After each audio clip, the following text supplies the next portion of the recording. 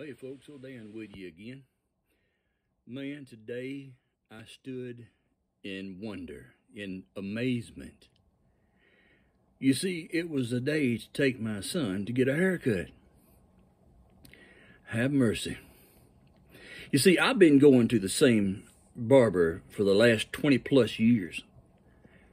My hair is, almost non-existent anyway, but all they do to mine is buzz it they put a 1.5 attachment on that blade and just buzz my whole head. She charges me $5. $5. That's it.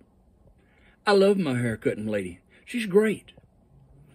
And, that's why I've been with her for 20 years.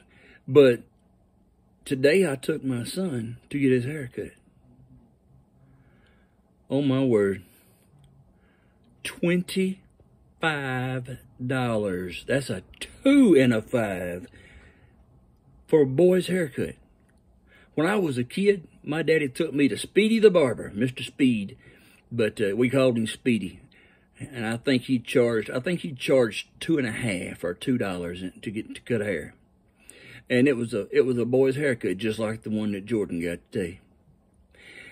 And every now and then, Daddy would need a haircut, and so instead of paying $2, that was just too much for his blood. That was too rich for his blood. He would take us with him where he went, and we'd go out to Po' Boy's barbershop out on Highway 80 there in Gladewater, and it would be $1. $1 for a boy's haircut. And, if Mama wasn't the one taking us, we had to go out there anyway, but Mama took us to Speedy's. But $25 for a boy's haircut. Oh my word. What has the world come to? I mean, I could have bought a quarter of a sheet of plywood for that. I mean, come on. Anyhow, I paid it. Wasn't happy. But the haircut looked good, so I guess I gotta do what I gotta do.